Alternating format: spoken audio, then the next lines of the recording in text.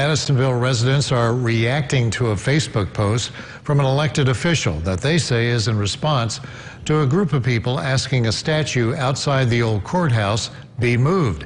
Some are now calling for him to resign, but others say to let it be. Eyewitness News' Grace Haba has the story.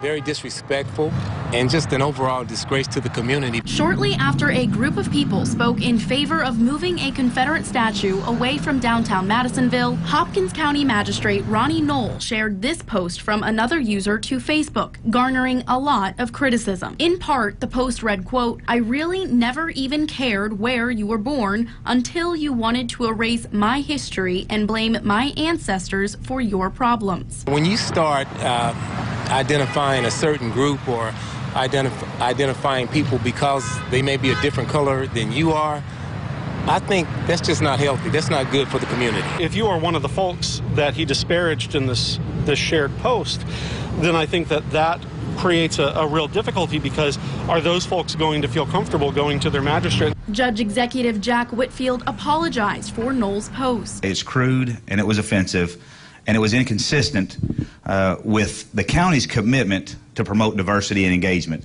There's a large group of people that think that Ronnie should resign. I would also have to agree that I think that he should resign. I'm not calling for anyone to specifically resign and lose their job, but I will just say that it was very disgusting.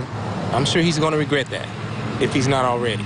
And as for the statue itself, once you know why this is here and what it stands for, I don't see how anybody could be okay with it still being here. It's not going to bite nobody. It's not going to hurt nobody. I don't believe that any fact of history should be moved, regardless of what it represents.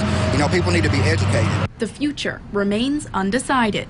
Because Ronnie Knoll is an elected official, the only way for him to be removed from office is through his own resignation. I've reached out to him today regarding this matter. He has not yet gotten back to me.